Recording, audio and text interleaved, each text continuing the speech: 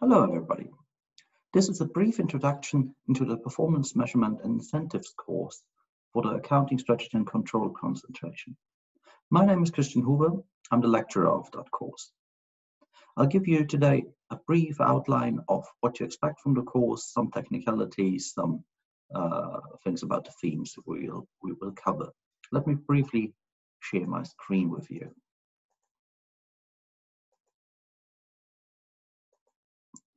The course follows a clear theme. It is concerned with questions around how to design an incentive plan.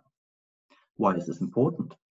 Incentives are absolutely essential for a number of organizational concerns, such as strategy implementation, staff turnover, cultural changes, motivation, work output, value creation, and other things. The course will be in spring 2021. It will be 1 quarter, so roughly a month, 11 lectures. That's 2 lectures per week. So it's a short, quite intensive course, but I think also quite interesting one.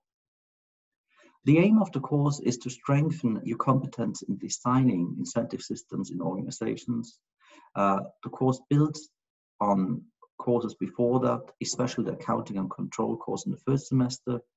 The PMI course, advances the discussion of multidimensional performance measures, target setting, evaluation, and compensation, all issues which are important for organizations. More disciplinary speaking, if the accounting and control course is very strongly rooted in economics, then we will take this basis and add some insights from psychology and sociology into it. The learning objectives are that you should be able, by the end of the course, to explain, structure, and combine various concepts, issues, and models related to performance measurement and incentives. You should be able to identify and analyze problems related to provision of incentives. And especially important, you should be able to critically reflect upon various design solutions. The point here is that there's not one best way to do performance measurement and incentives, but there are multiple ways to do it and multiple organizational challenges, decisions, situations, which need to be addressed through these performance measurement incentive systems. So it's about getting to know a repertoire of practices and then identifying the correct fit or the best fit among numerous possibilities. This slide gives you a very brief overview of the themes we will cover. If you look at the middle, the colored box, you see the performance information and reward punishment as the core aspects of a performance measurement and incentive system.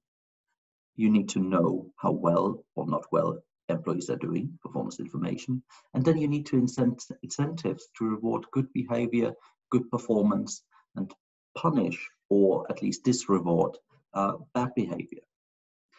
Now, this graph should simply illustrate that this is not an easy task. This is not just a technical calculation, not a simple optimization problem. Rather, a lot of factors influence how these systems work. People, human sides, human emotions and psychologies, culture, social aspects, sociology matter. Organizational concerns, goals and targets all matter. Only when we understand how these different things interact and work together, we can try to implement a strategy through our performance measurement and incentive scheme in a way which fosters good, but at least meaningful, useful actions and decisions and thereby create value. The lecture itself will be a mixture of lectures in which we discuss a textbook and current research articles. The textbook is by Lazar and Gibbs, 2 of the great scholars in this field. But we will go beyond what you have had in courses before by also engaging with research articles which are on a little higher level.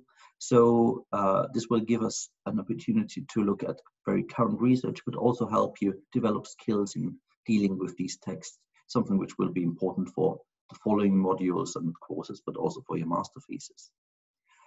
We will then in each session also discuss a case which we will prepare beforehand at home, and then something we will discuss in class.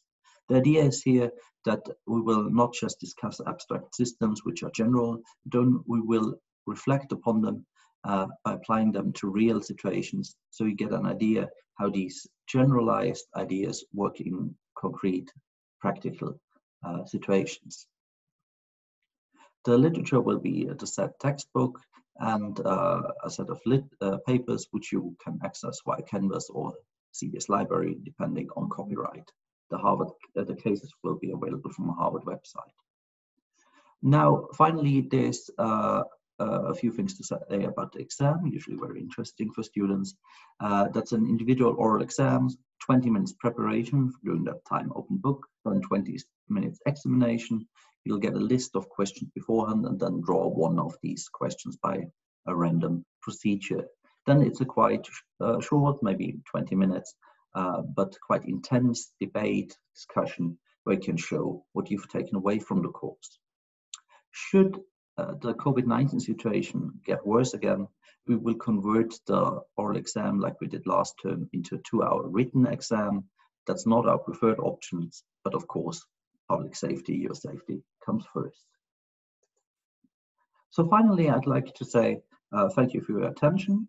I'll make it possible for a Q&A forum in the Canvas platform. So if you have any questions about content, technicalities, or whatever, you can contact me.